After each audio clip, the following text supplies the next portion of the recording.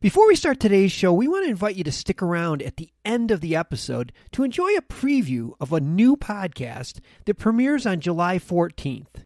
As the industry's exclusive cannabis podcast network, MJBulls is proud to present Women Leading in Cannabis. Join host Kira Reed each week for inspirational discussions with women who are leading the cannabis industry.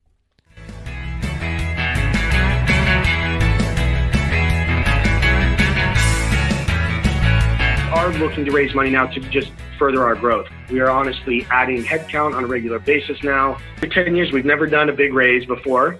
We're growing a little faster than we've ever grown before, and you need cash to fuel that. So we are doing our first full raise. We're doing a Series A round right now. From MJBulls Media, it's the Raising Cannabis Capital Show.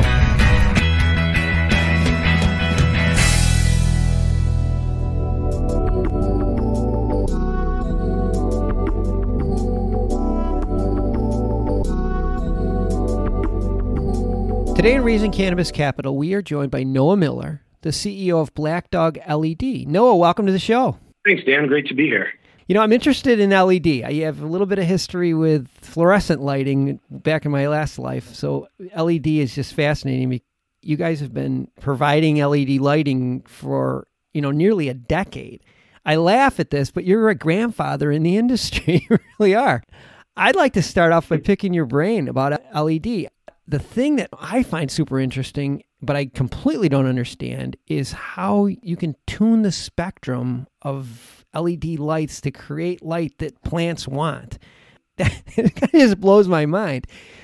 Without getting too technical, can you kind of talk a little bit about LED lighting and how that works? Yeah, you're asking specifically about the spectrum here. So let's just assume everyone is somewhat familiar, like you, for lighting your house or reading a book at night or lighting the path on a bike ride with your lamp. You're going to be using often LEDs nowadays. So most people are familiar with at least the concept of LED.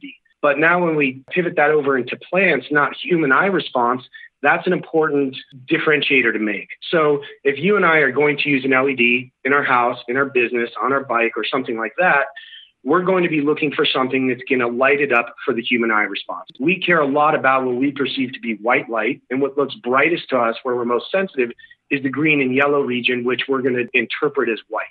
So that's how those white LEDs that we use in our house and our offices are designed to put out a lot of photons in that region. That's what the human eye wants. Maybe the plant wants something different. Not only is it different, it's pretty much the opposite. Plants actually want the other stuff. They want the blue and the red. So if we give it a light that you and I perceive as white, it can still use that light, but it's not as efficient. We think it's more beneficial to create a targeted spectrum that goes to what the plant really wants. When you started 10 years ago, there was none of this. I'm assuming that a lot of your research was born through necessity. We can't do enough research. The ability to grab specific colors and put them together, that didn't exist 10, 15, 20 years ago, and certainly not at the power we have today. But yeah, we're doing things that we can't find anyone else doing, and it is novel research. And to us, it's really interesting and enjoyable to do, obviously. The benefits are for us and the customer. I love this story. I don't know where I heard this, but you were trying to penetrate deeper into the canopy so that they could take advantage of as much of the plant as possible. And you thought that maybe by adding ultraviolet light, you could penetrate a little bit deeper. And then a bunch of unexpected benefits came from that. Can you retell that story? There was research showing that the UV could have an impact on other things than just what we consider to be simple photosynthesis. So if all of us can go all the way back to high school and remember good old Roy G. Biv, right? Yep. So we start at the top, end up at the bottom. The thing that they don't tell you is you're kind of going backwards. So the blue and the ultraviolet, we all know that really hard UV can cause cancer and all that if you get to the UVB and UVC. So those are more energetic.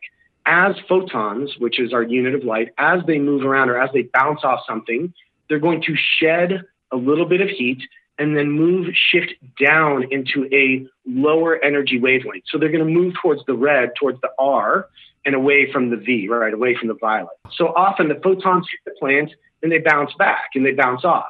Every time it bounces, it's moving further down the wavelength to become less and less energetic. And once you get below red, you turn into IR or infrared. If they go to IR, now it's useless to the plants. But imagine if I start all the way at ultraviolet and it bounces around a few times, I've got a long way to go down that energetic curve before I get to use this light. So that photon can bounce around, and check this, it can actually go right through the leaf. It's crazy, but the photon can go right through the leaf, shed a little energy, not get used, come out the other side and be a lower energy wavelength. But because we started at ultraviolet for that specific wavelength, that light can still be usable a couple layers down. The big benefit for us is we're creating a healthier plant. We found the plants to be sturdier and stronger. Literally, the stalks are stronger. That makes them, the cell walls get thicker because they're protecting themselves from the damage UV can cause. So now they're more disease and pest resistant because they're thicker and stronger. And then the real big benefit, if I stick you under ultraviolet, you're going to get a tan. The plant gets a tan, but in their case, they're going to push out sap as the protective mechanism, like you tan. And guess what? In cannabis, what that sap is full of, all the good stuff we want. So what we end up with is a literally at the laboratory, a testable higher level of active compounds. Oh, it's fascinating. We do 5 shows about this. This is such good stuff. We got to move on, but if you want more information, go to their website. There's tons of information about this on the website and even more YouTube channel. Speaking of your website, I was shocked. I didn't realize, there are hundreds and hundreds of products on your website, and they're not all LED lighting. Well, we have, first off, would be the glasses that we designed with Method 7 for our spectrum. So those are unique to us. I don't know if you've heard of Method 7, Dan, but they make a lot of the best glasses for working under bright lights in horticulture, HPS, metal halide, all those. And they kind of are the premier company for optics for working in a grow room. They worked with us to reverse it out. So if you put our special glasses on, not only does it offer protection that you should have when working under artificial lights in a grow environment, but it also actually reverses our spectrum and makes it look like, for you, it turns our plant lights into human lights. It makes it perfectly white light to work under. So that's kind of cool. Beyond that, one thing we learned, and you'll get a kick out of this because you know how far the industry has come, is we used to get on the phone a lot with people, and we talk to them about our lights, and they buy a light, and they'd say, great, what else do I need? And we'd say, well, get comfortable, because the light is really just one piece of a giant puzzle, and you need about 40 other things to really set up a good home grow that's going to produce well. And so we kind of learned that we didn't want to keep having that conversation, and it's tough for people to go find the parts that all work and fit together properly. So we have put together over a couple of years what we consider to be, we joke around and call it the No Home Depot kit. If you get this grow kit, it has every single thing you need to grow if you had zero gear when you bought it. The only thing we don't include is a seed or a plant and soil. That's it. Everything else is included. So we sell everything you need individually, but the main purpose we have all those other things is for those people that really want to get started but are too afraid to try and figure all these parts out. They can just one-stop shop, buy it all, have basically an entire grow kit delivered to them, ready to go out of the box. Perfect. Yeah, so if you want to get in the home growing business, it's there. So what's next for Black Dog LED? For us, it's continuing to improve. We've been doing this 10 years, as you pointed out, and you're the first person that I've ever heard say the grandfather thing, because we do consider ourselves grandfathers. We know who was here when we started. Most of them, almost all of them, are long gone. We love this industry, one, because of cannabis. We are very passionate. Everybody that sells our lights, we all grow with their lights. We're all active growers. We're here because we're passionate about it.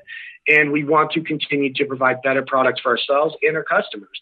We love growing with our lights, and we have a lot on our roadmap right now. But our focus is really still remaining on our lights because the technology is advancing, and it's not just us. It's the LED technology, as we know, is growing around the world, and things are getting better every month.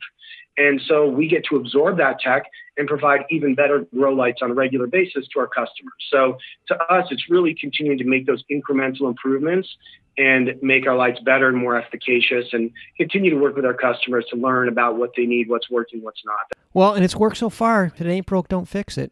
It's expensive, though. The research that you're doing and gearing up for every state that comes on, and there's a whole new wave of home growers. Are you raising any money to help prepare for this growth? Even after 10 years, we've never done a big raise before. We're growing a little faster than we've ever grown before, and you need cash to fuel that. So we are doing our first full raise. We're doing a Series A round right now. What we're doing is we're looking for a $3 million raise right now. Any accredited investor, we'd welcome them to contact us. They can reach us at investment@blackdogled.com. We are looking to raise money now to just further our growth. We are honestly adding headcount on a regular basis now, and just trying to keep up with the demand at this point. It's almost like a land grab, but you have to, because every state that comes on is just there's so much opportunity. And if you don't get it, somebody else will. We've been speaking with Noah Miller from Black Dog LED, and I'll have all of his contact information and investor information also on the MJBulls website. So, Noah, it's been great to have you on the show. Please promise me that you'll be back on again. We'd love to be back on the show now.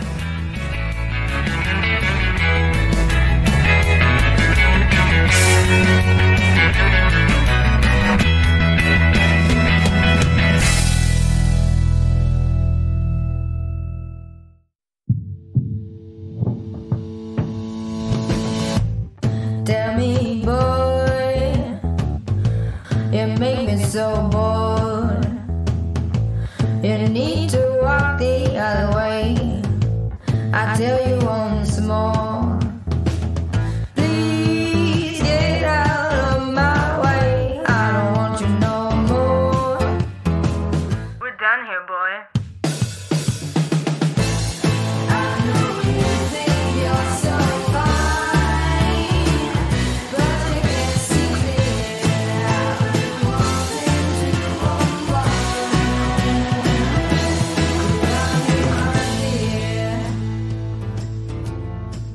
Hi, my name is Kira Reed, and I'd like to invite you to be inspired by the women who are leading in the cannabis industry. Each week, we will discuss empowerment, leadership, and what it means to be a woman in charge in marijuana, hemp, and CBD.